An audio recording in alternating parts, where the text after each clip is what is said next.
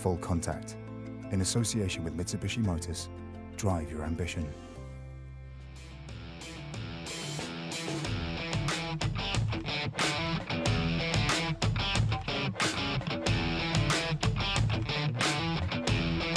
Hello and welcome to Brian Moore's Full Contact with the Telegraph and Mitsubishi Motors.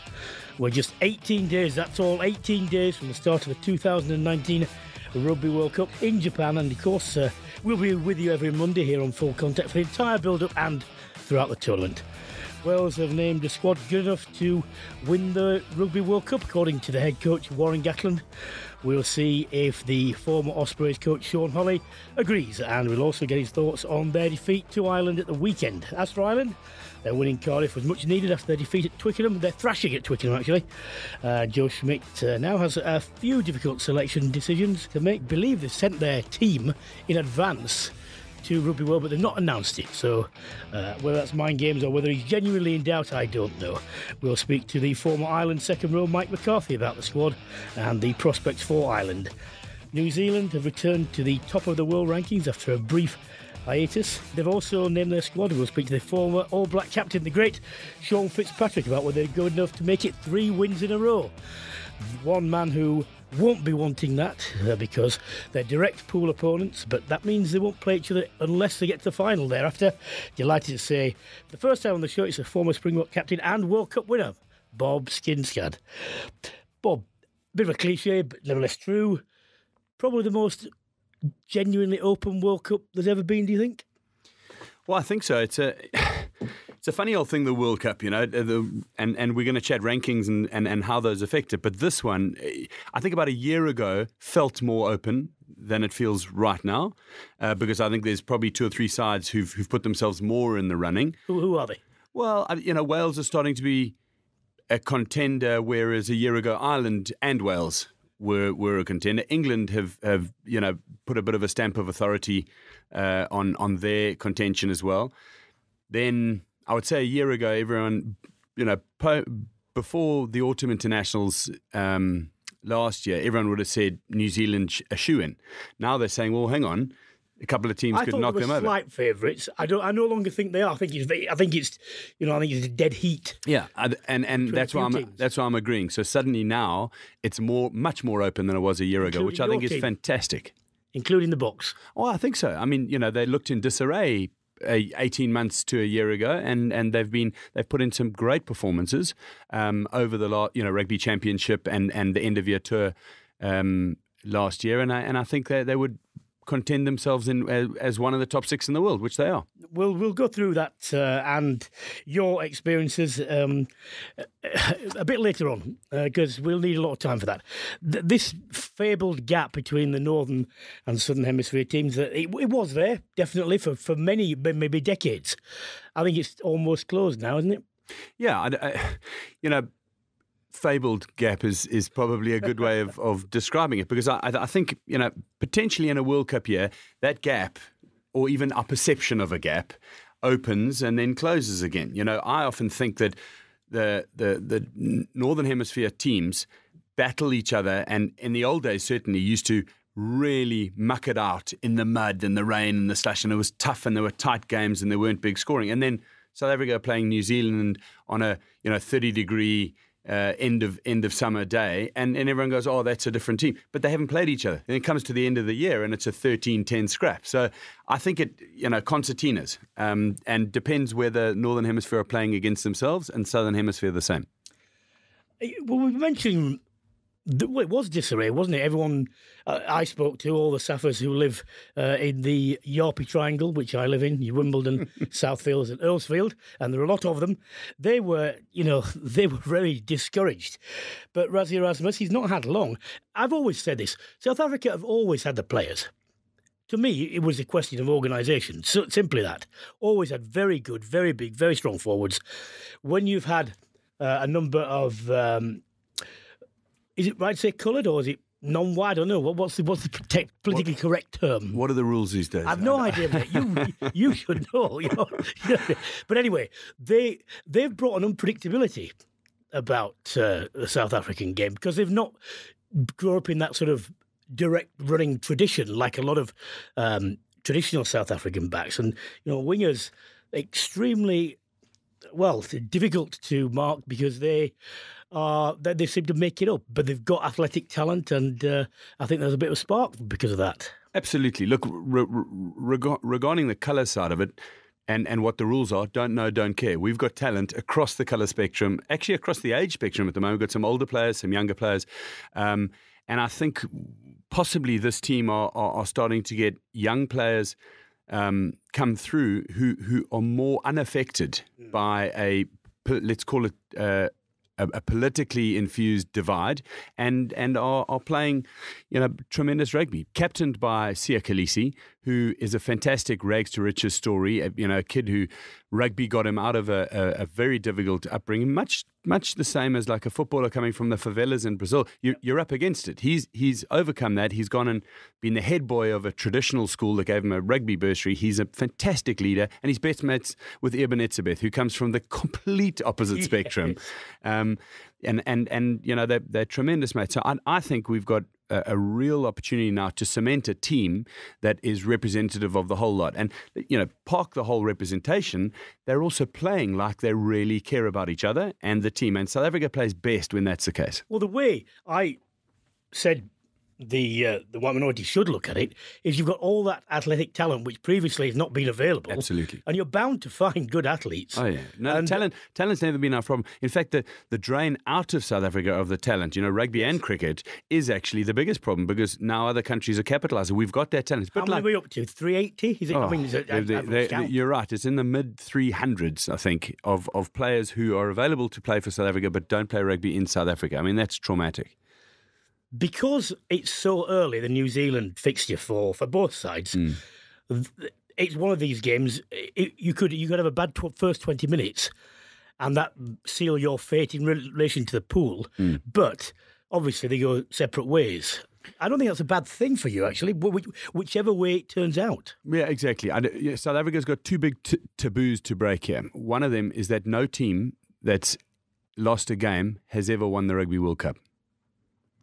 Now, if they're saying that to themselves week in and week out, and then they lose that opening fixture, you're going to have that hanging over your shoulder, and you know what it's like. If you allow some doubt to creep into your mind, it likes to live there. So that's one. I think Rassie Erasmus needs to say, listen, treat this as a rugby championship game because we can actually beat them or lose to them. We've proven it by drawing with them this year, beating them last year, and it doesn't matter who wins that game. We need to prepare for the whole tournament. Both of the teams, New Zealand and South Africa, will want to win that game to dominate a better path to the final. That's the first taboo. Second taboo is that New Zealand have been so dominant for so long in the crux games. Can South Africa turn over a close deficit at the end of that game? If they can, they'll still believe then that they could do it again at the final.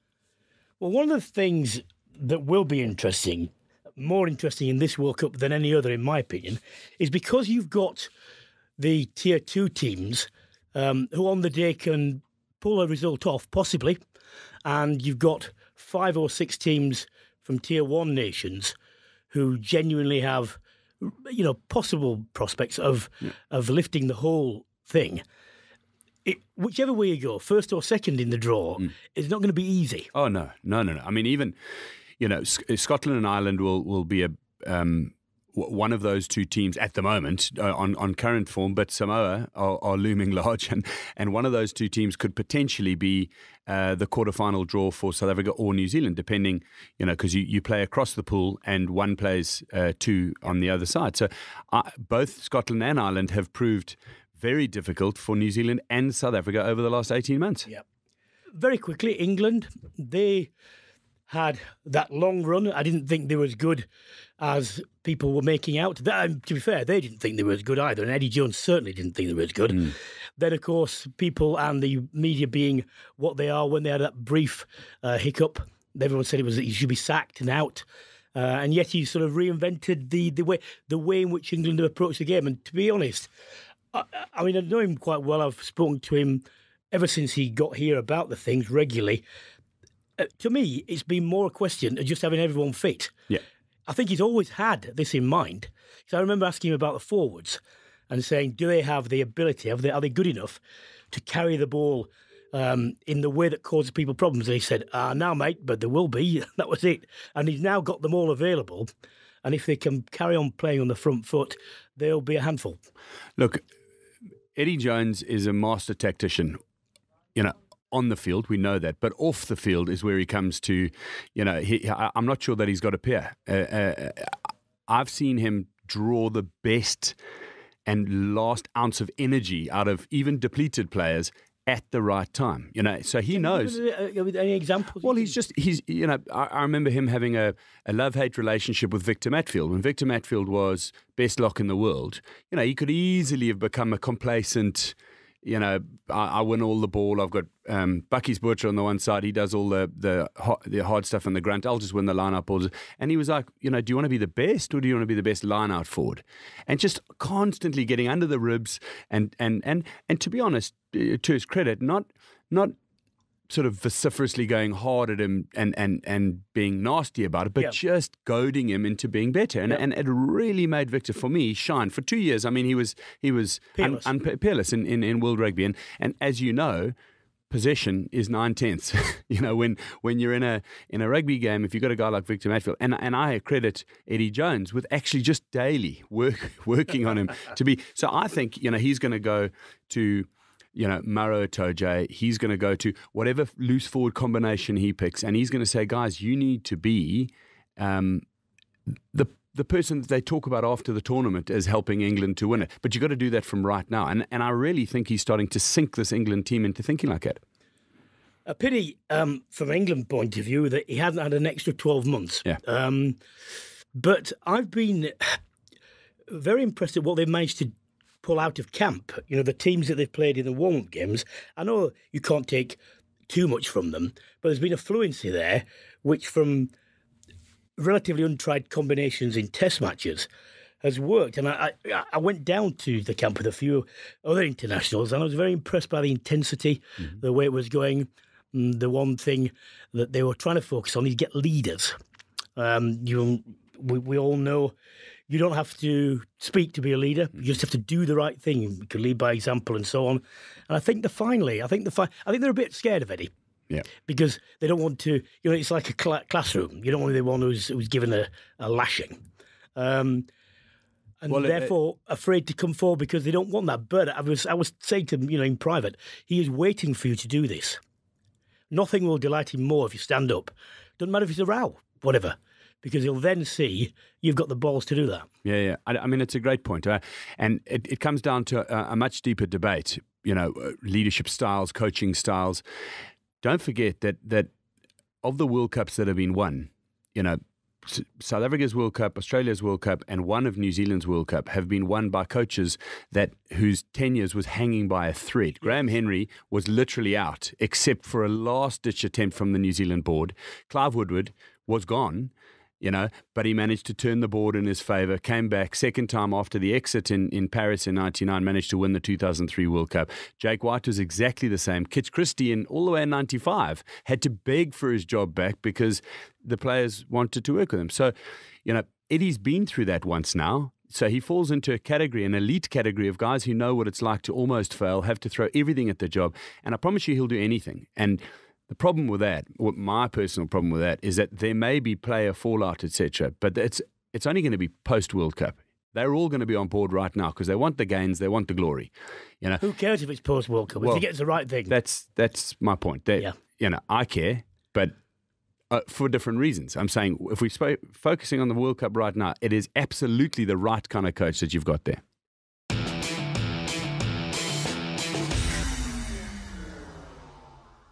Well, Wales no longer number one in the world, but who knows how these rankings work? They seem to change with the wind.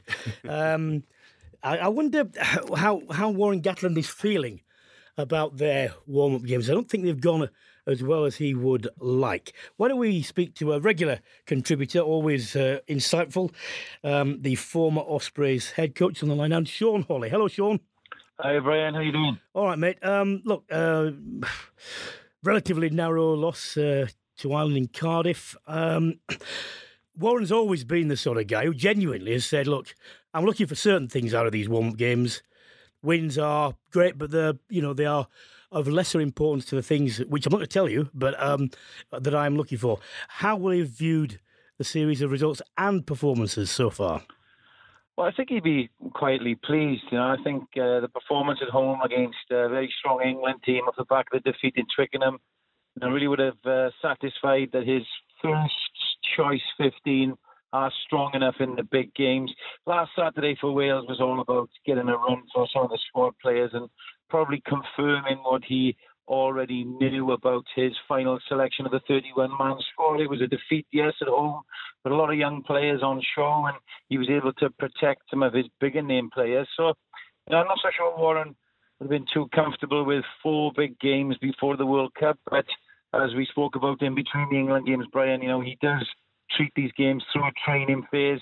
They've had a big week in Turkey, which they've returned from, and I think he'll be pretty happy and settled with the squad, albeit without a Toby Faletau, who's injured, of course, prior to the warm-up games.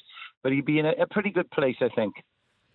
He's said that they believe they're good enough to win the World Cup. I tell you what I wonder about that. The depth of the squad. When you look at because I thought it was a poor game, Wales Ireland. There were a lot of mistakes made. And I understand why that was. Relatively new combinations in the middle of training things. But it looked to me that the sort of second stroke third choices may be okay if you have singular 1 or 2 injuries. If you have wholesale changes, that's a different matter, especially at fly half. Who's going to get the backups place, do you think? Well, Rhys Patchell came on and had half an hour, scored a try and showed what he can do. He's a real physical specimen. He's a little bit type of player that can do something on his day, but he's not consistent as the likes of a Gareth Anscombe and a Dan Biggar. So, young Jared Evans had an unfortunate first half on the back foot, as you say, but it was a poor game and a lot of errors. Probably they lacked a bit of sort of cohesion and coordination that the first string 15 have already got. So, the unfortunate injury to Gareth Anscombe means that he's probably going to have to go with Dan Biggar as his first choice, and Rhys Patchell now. He's gone for just 2 10s in his final squad selection, which, might be a mistake. We'll have to wait and see who will cover that third place should Wales get another injury. But, in Dan Biggar, you've got a tried and trusted, consistent performer. Warren's words about the potential to do well in this World Cup are born out of his big players and his known 15. When you get into the depth, then there is a slight concern. But what it will do, Brian, there are players good enough in there to give some of those guys a rest, potentially in the Uruguay game, possibly the Georgia game. But I think the first choice team has to go hard against Fiji. We know what happened way back in 2007 against Fiji. Australia's the big one. But if he can keep his senior players intact, Justin Tipuric, Alan Wynne-Jones, Jonathan Davis, Ken Owens, then Wales could go deep into the tournament. Sean, Bob here. Fiji, you mentioned, I mean, we saw their starting backline the other day and they would strike fear into the hearts of absolutely anybody. You want to prevent them from getting fast ball. How do you think he's going to play those loose forwards? You've got some outstanding players, but it's the combinations that the team have battled with over the last sort of 6 or 8 months.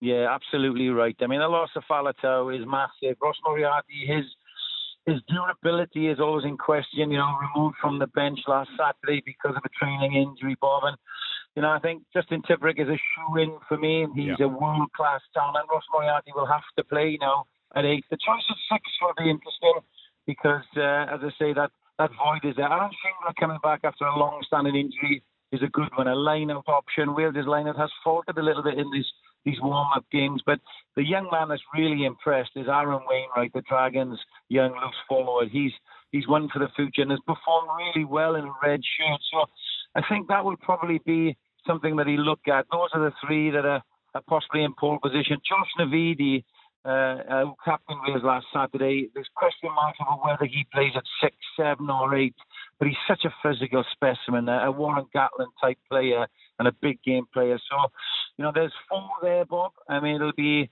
horses for courses in those. I think the Australia game will be Moriarty, Navidi and Tipuric, and that's the one really Gatland will have his eye on to win the group because it sets him up a little bit better to go even deeper into the tournament.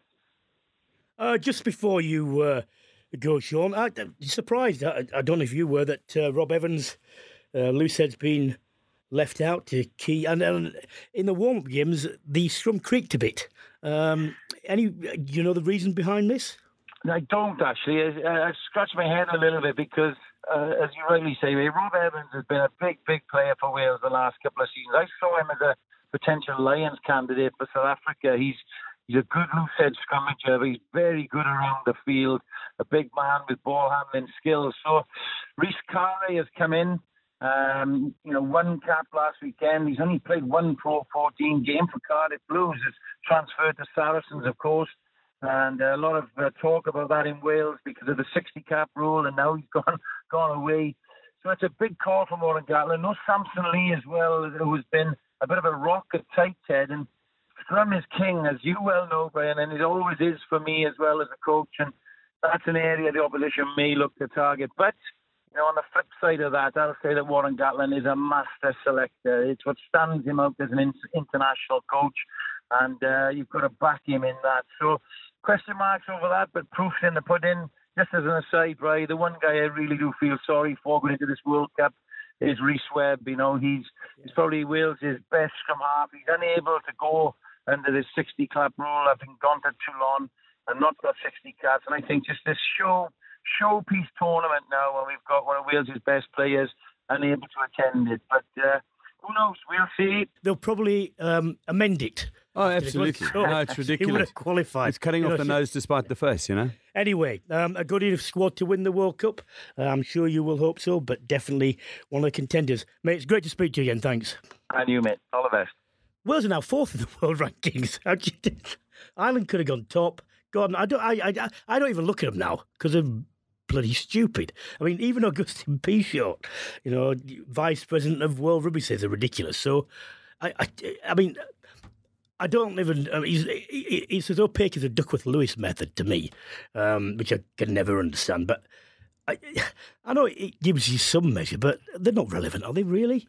Well, I don't understand the relevance. I mean, well, what is it? At the end of the year, you don't win anything. Yeah, I was going to say you don't win anything. So who cares what people think? What number you are? Yeah.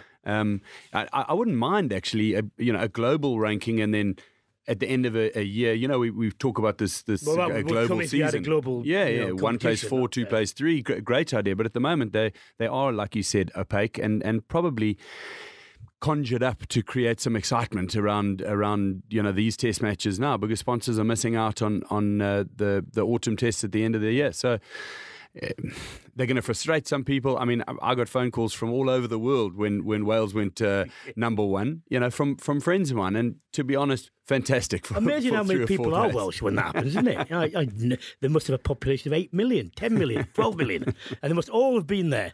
Absolute nonsense. And anyway, in the World Cup, as you know, it's just for 6-7 weeks. That's all no good before, no good after. That period. And that's the difficulty. You could be flying any other time. You know that the pools are set up based on your world rankings 2 years before. Yeah. Well, that's ridiculous as well. Absolute nonsense.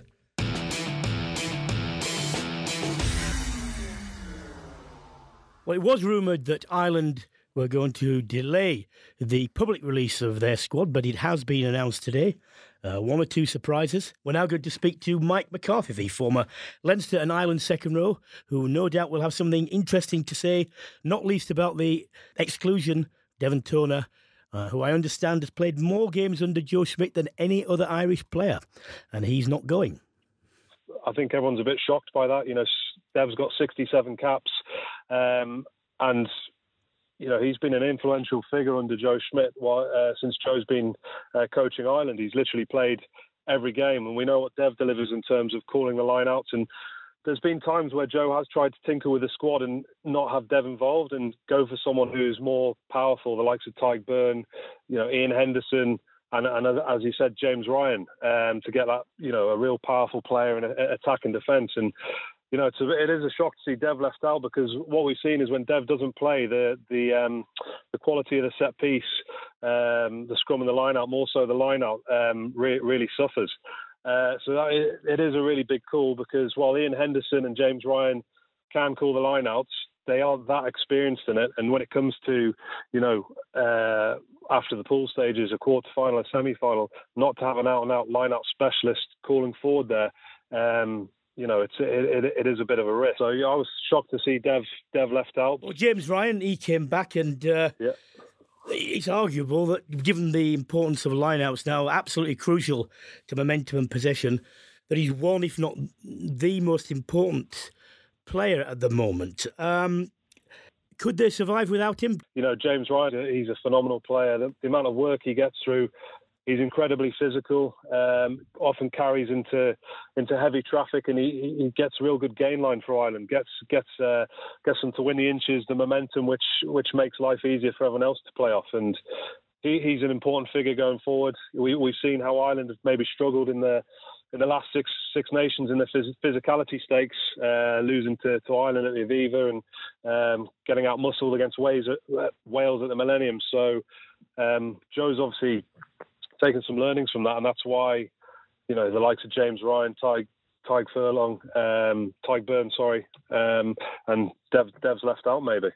Mike, Bob Skinstad here. If Ireland, if all goes well and according to plan in pool play, this team takes on potentially one of South Africa or New Zealand, minus a Devin Toner, like you said, in the set pieces, which are so crucial. Yeah. Do you think that's why Brian O'Driscoll is tipping England? Is he worried that there's not enough left in the tank? Yeah, I think looking at that game where England played Ireland a couple of weeks ago, you have to say England are looking incredibly strong. And I think from England's point of view, if Mako Vunipola fit, Billy Vunipola, Tuolangi, those guys, Itoje and Farrell, if they can keep those 4 or 5 guys fit, they'd have to be one of the favourites to possibly win the World Cup. I thought that display against Ireland was they absolutely crushed them. It was the same last year at the Aviva where they beat Ireland in that first game. The physicality and the collisions those guys bring to the squad is pretty phenomenal. But Ireland have got a tough first game against Scotland, and then who would you rather play, New Zealand or South Africa? If you get to the quarter final, 2 incredibly tough games. I think Ireland would have, on pass form, would have taken South Africa, but we've seen the resurgence under Rassie Erasmus, who knows this Irish side very well, having coached Munster. And then also they've brought in Felix Jones, who was coaching Munster last season, and his role is to look at the Northern Hemisphere defences in terms of what they bring. So Felix Jones is going to be able to give an incredible insight as to the plays Ireland use, how they look to approach the game, so that if Ireland plays South Africa in the quarter-final, Felix Jones' kind of in-depth knowledge of how Ireland work is going to be invaluable for South Africa. Well, Joe Schmidt said, that he was really disappointed that it had to happen that way. He wished Jones very well, but he was hoping then that it wouldn't affect the World Cup. I mean, that's a really difficult thing to happen. I mean, Jones has probably got a playbook. If I know Joe Schmidt well, I mean, he's a master. Tactically he's outstanding, but he's a long-term planner, and he would have been talking with his team in and around the future from a long time ago. Yeah, I mean, I think it's common knowledge now how, I've never worked with a coach, who goes into much depth in terms of analysing, and I've never seen anyone better in terms of coming up with plays which worked around looking at footage of opposition and a play that breaks down the opposition. So that'll be a massive blow to see Felix Jones go to South Africa, and Joe's very.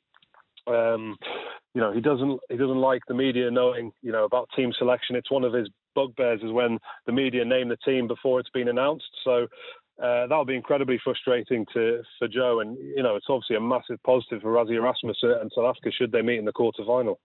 Mike, one last question. Ireland's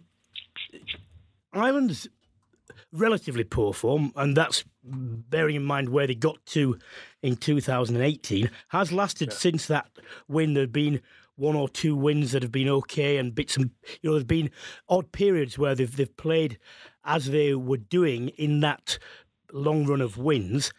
Yeah, it hasn't been as impressive, if you're at all objective about this, as I'm sure the Irish side, all the fans and Joe Schmidt would want.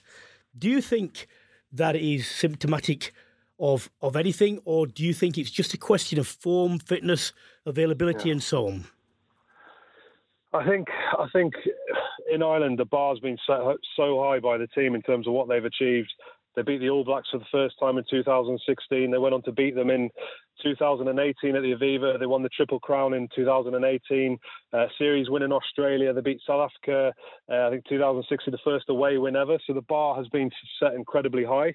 And to be honest, their form hasn't been good. There's no doubt about it. They were, the last Six Nations, I referred to that first game against England, the game against Wales, the warm-up game against England at Twickenham.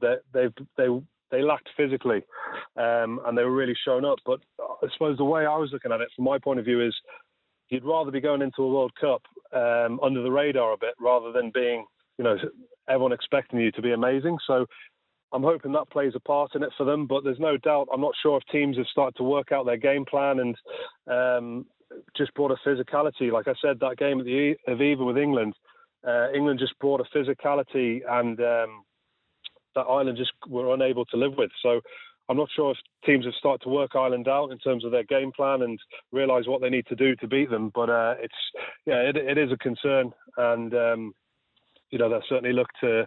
I think this week we'll learn a little bit more about Ireland this week because they played Wales last week. I think it's Wales' second team. It wasn't Ireland's strongest team, and I'm sure both teams will go as strong as possible this weekend at the Aviva. So we'll take a lot more learnings from the game this weekend. Well, Mike, only 18 days before it all starts, so we won't have to wait long to the answer to that question. But it's good to speak to you. Thank you for speaking to us. Thanks for having me, guys. Cheers.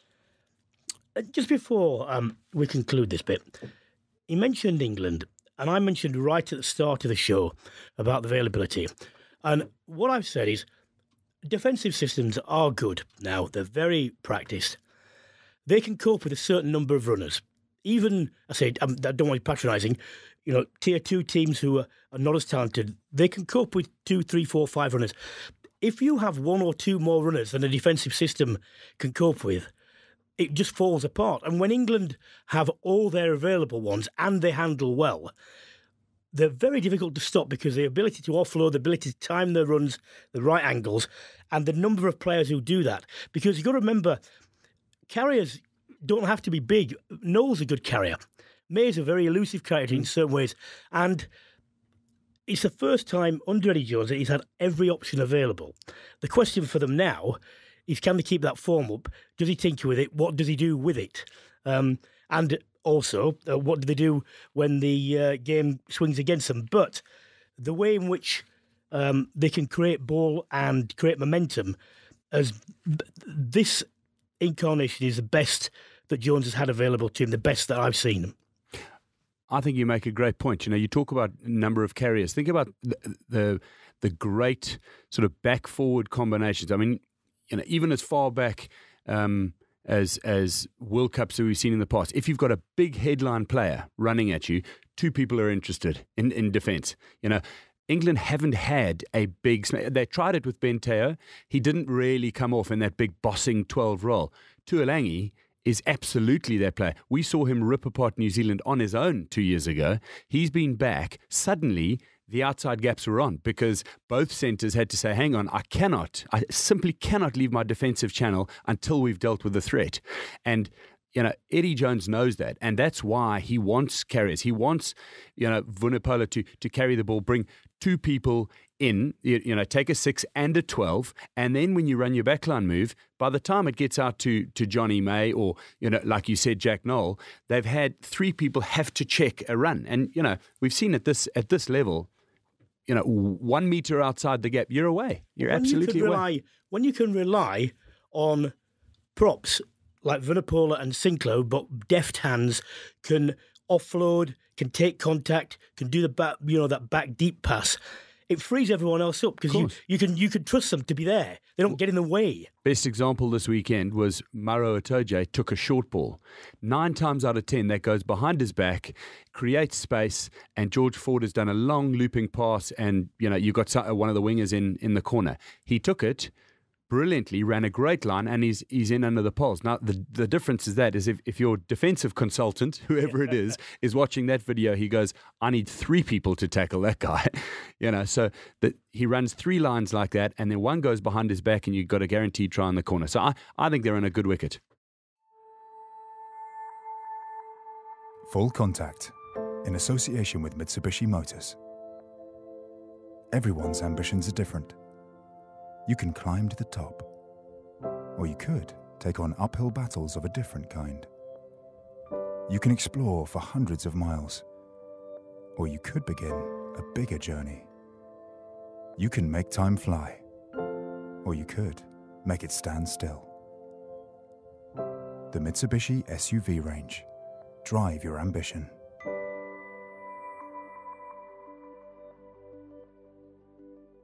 Well, we've got one international captain right here in the studio. Going to speak to another now, another World Cup winner, Sean Fitzpatrick of the All Blacks is on the line. Hello, Sean. Hello, Brian. How are you? Very good, thank you. Your man, New Zealand, after being dispatched from the top of World Rugby for about 10 hours, they're now back. Look, 31-man squad's been there. Few questions. Starting 10 is definitely Borden Barrett, or what about Wire? Well, I think more what we saw definitely in the championship was that they were trying a different game plan, and by having Barrett at 15, just gave them another string to their bow. Took a few games to work it out. The execution in the first 2 or 3 games when they were using it wasn't great, and he stuck with it for that last game against Australia, and it paid dividends. So now Moro, they have 2 or 3 different ways to play, and they can go back to Barrett at 10 and Smith at 15. They know that works, but they now know that Mo'unga at 10 is a definite option going forward, and they need that. They have seen in the last 2 or 3 years that the teams that are shutting them down are the teams that have a very good rush defence, like South Africa, like Ireland, like England. So they needed other ways to try and break down that defence, which they achieved in degrees against South Africa, but definitely in that second game against Australia, it really paid dividends. So I think all in all, they're quite happy, and whether they start with Mo'unga at 10 or Barrett, I don't think they're too fast. I suspect against South Africa game 1, which is such a huge game for the All Blacks, and it's quite different in terms of past World Cups because they've never been in a situation where they've had to, be ready to go all guns blazing game 1 of a tournament. So I wouldn't be surprised they start Barrett at 10 and Smith at 15 against South Africa. Well, almost 2,000 caps between the squad. Do you, having New Zealand have always had good World Cup squads, do you rank it as highly as 2011? 15. 15, 11? 11 was, I think 15 was a much better team. I think we had a really experienced team with 15, learnt the lessons from 2011. And experience counts for so much, but in saying that, they've moved Mr. Franks on, which was a massive call and a tough call. But when you look at, what these props have got to do today in terms of being able to carry the ball, but obviously their first job is to scrummage. But these guys, Tuonga Fasi, Laulau, those sort of players able to carry the ball 10, 12 times and damage opposition. So, it's become quite clear that you need ball carriers. And, I'm quite happy. The thing that probably concerns me more about the All Black squad is the couple of injuries they have. They're taking a big risk with Barrett, but they see that, with Retallick. But they see that as a risk worth taking. He won't play until quarter-final time. His shoulder's not ready yet. And also Mo'unga has an injury cloud over him. So this World Cup is going to be a team that has a little bit of luck, and injuries are going to play a big part, I suspect, in this World Cup. Fitzy, Bob here. Hey, Bob. I'm good, buddy. How are you? Good, thank you. Good man. Brodie Retallick, you mentioned. I'm sort of thinking back. There are not a lot of All Black teams that have had to take risks like that. Is he that big and that good a player? Can they draft in Barrett? Well, I'm not sure if the suspension will be over now. To cover it in that game against South Africa, would it make a big difference? Barrett will be back. His suspension will be done by then. But I suppose the benefit of Brodie being out for the last sort of 4 or 5 tests is that other players have had an opportunity, and I thought Tua Kaluta was quite outstanding. But it's a risk worth taking because the set phase is so important, especially the line out, and he's a master at that. He's one of our key players, and in the last 5, 6, 7 years, he's been quite outstanding. And when you come up against teams like South Africa and England, who have outstanding lineouts on attack, and more importantly, probably on defence, you need a strong lineout. And I just, he's probably our most important player, other than Barrett. Those two are going to be key to the success of the All Blacks.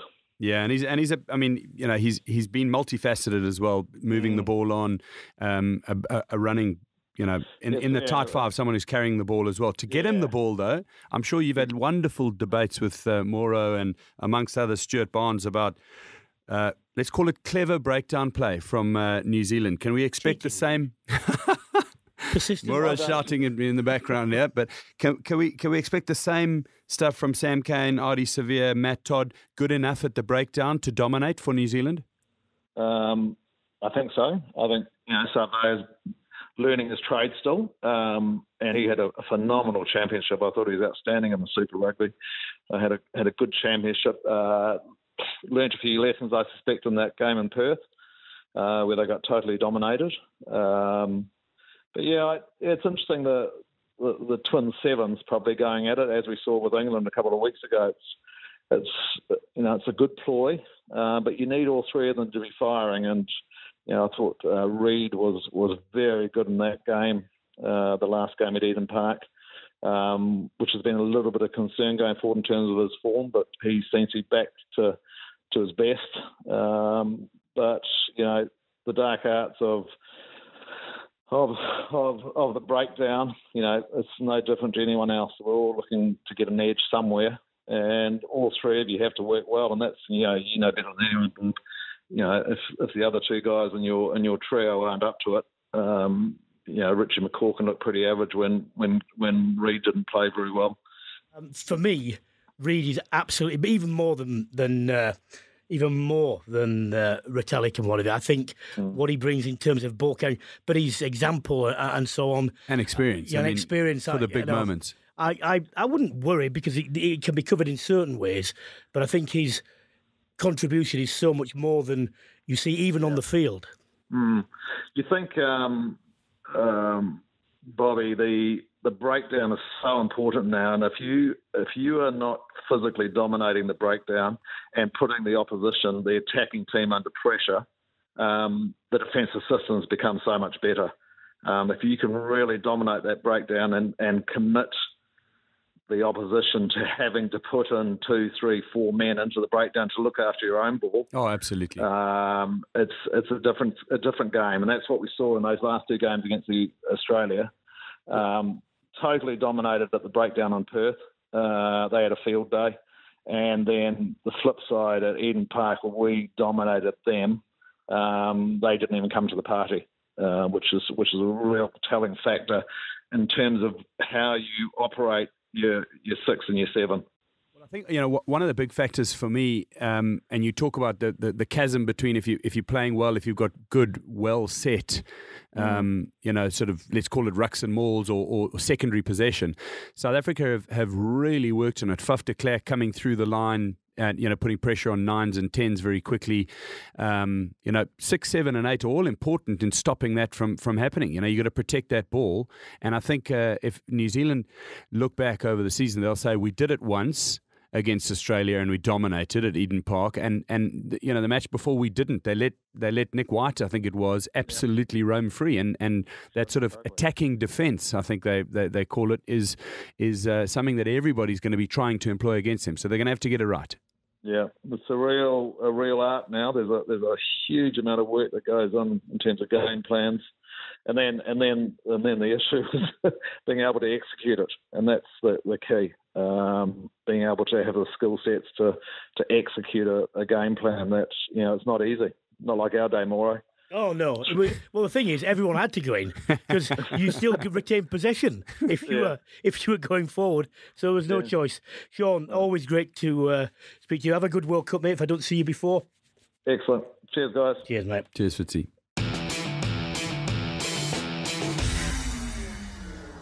Lions tours for British and Irish players are huge because when you're being chosen as out of one of 4 countries as opposed to your own country, obviously the competition is better. Because you only get one every 12 years, you may miss one, actually, if you know and be one of the best players you've ever produced. But that's the way. The World Cups, South Africa, like Australia, it doesn't matter what their form is before, they've always done well. You know, to me, the bloody mindedness of the players to do that is one factor. But I mean, you were World Cup 99, 2007. What do you remember? Because I do remember that Teichmann not being there. You're a young player. What was that like? Oh, it was difficult tomorrow. There was, I was a player, not unlike yourself actually, who managed to polarize people. Some very much to the good. What? And some a bit to the bad. And remember, I was a young English kid growing up in a very Afrikaans-dominated sport. So, I think at Stellenbosch University, I only found out halfway through that Skinstad was actually Scandinavian, not Afrikaans. But I was incredibly lucky to play in a couple of World Cups. I missed 2003. I broke my arm in a warm-up game, and I would have loved to have done 3 in a row. So although 2003 ended badly for South Africa, but well, I mean, you badly. You extra time defeat. Australia went on to win it. Do you look back? Do you think the members of the squad look back and think we could have done that? Oh, look, I mean. Got to say, Tim Horan, who's become a close mate of mine, had the finest game I've ever seen, from an inside centre. After a week, pretty much, he said, close to his deathbed. He literally didn't train all week, came out a man of the match in the semi-final and the final. So an outstanding performance by him, and individuals to turn tournaments like that, So 99, we lost to Tim Horan on song and a Bernie Larkham 65-yard drop goal. But I think, being part of that squad, I'd come through what, was a sort of a pretty much set in stone path to playing for South Africa. That was a lot easier. 2007. This won't make you feel any better. I've just been told it was his first international drop goal ever. Oh, absolutely. They made an advert about it. They said, give it up, Bernie, because they said he was practicing drop goals and he was never going to get one. And then, of course, he got one to win the semi-final against us. But, he's a lovely guy and it was an incredible kick. I'm not even sure if it was planned. I've seen the replays of it. It makes me shiver every time I do. And then for me in 2007, I'd probably fallen out of love with rugby a little bit. I came over to the UK. I played a lot of amateur rugby, played for the Barbarians, which really rekindled the thoughts of wanting to play. And Barbarians, you still play a high standard. You play test match rugby. I realised if I got fit enough again, I'd have a chance. And the Sharks gave me a chance, and that ended up in a fairy tale going through to the end of 2007. So well, it did. And funnily enough, last week, co-host was George Shooter, the English hooker who played in that tournament, who were getting his memories of the drubbing 36-0. I mean, it was an execrable performance by England. And I wasn't alone in saying, they're not going to go any further. And yet they did and got there. Once you've done that to a team, that surely must give you absolute confidence. Yeah, well, look what just happened with Australia and New Zealand. Yeah. I to be honest, it actually, I think it allows you then to be confident that if you do everything right, a good big un will beat a good little un. The boxing analogy. We were a better team than England at the time, and barring a bit of luck, us playing well and them playing well, we should have beaten them by 10 points, which is what happened in the final, not the 36-0. 36-0, I mean, we had the ball on a string. Monty didn't miss anything. You made 4 breaks, 4 tries. I mean, it was literally a dream performance against a really battling, tough, bloody-minded English team who I think internally weren't loving each other all the time there, so they wanted to take it out on us anyway. Well, George said, look, he said after that, he couldn't get any worse. Oh, exactly. So we'll give it a go. Yeah. No one expects us to win the final. Sometimes when the pressure of it goes. Eddie Jones, he was there, wasn't he? Yeah, Eddie was there in 2007. What degree of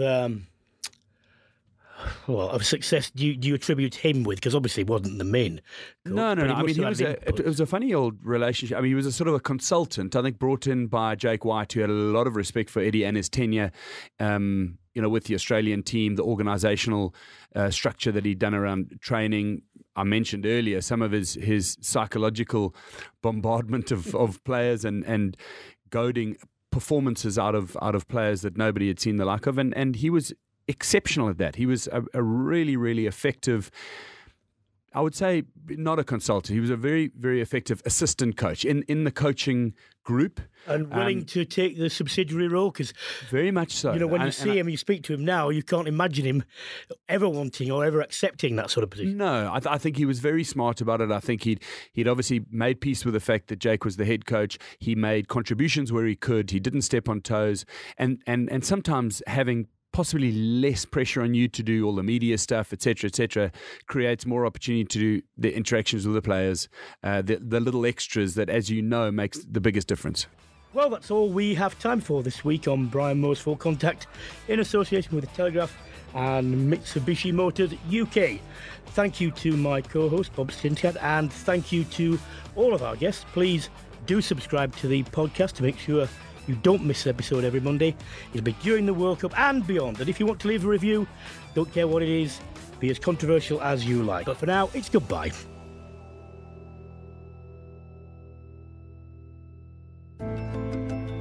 Full Contact, in association with Mitsubishi Motors. Drive your ambition.